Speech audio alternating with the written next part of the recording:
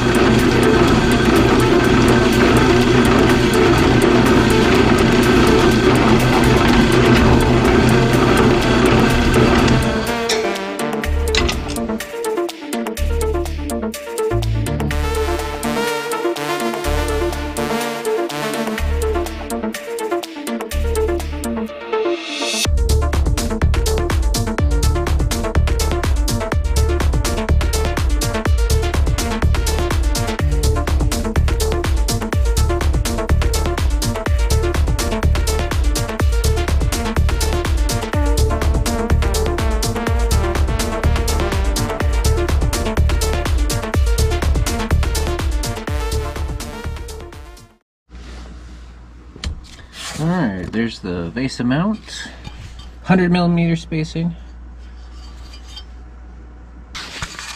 and the base plate.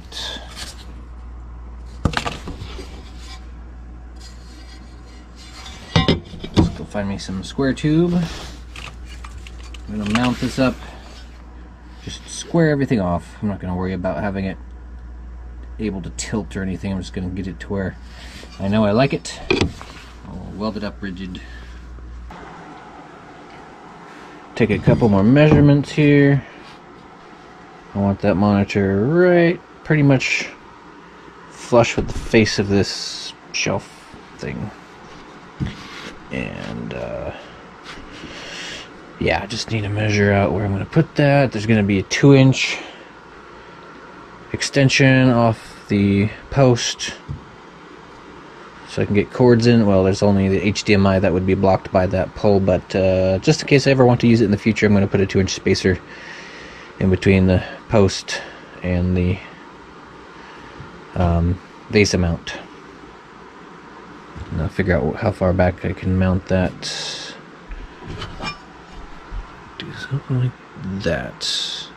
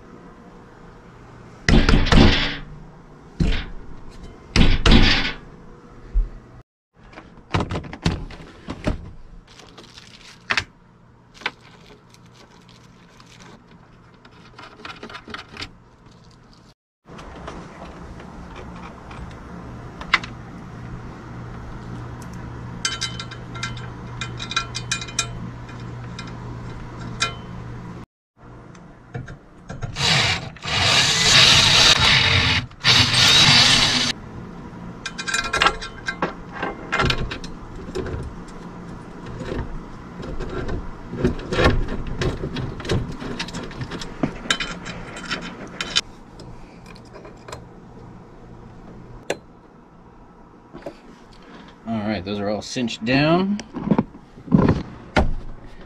Oh my lord. That is one. That's the most solid monitor I've ever touched.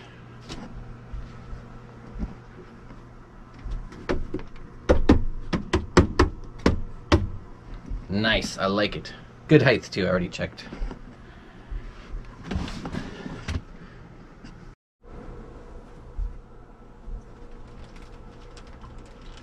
So here we got the PC so I can run the OBS and record the gaming. Swing it back for when I'm editing videos. Plenty of room.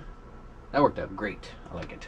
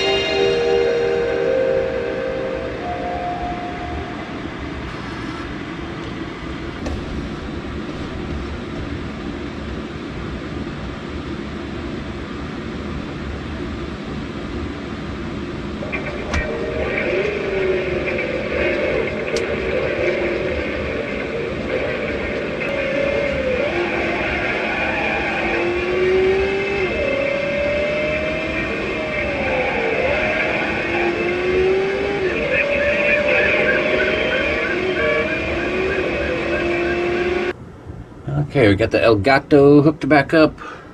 Audio left and right. Video. Splitters. Ready to make a gaming video.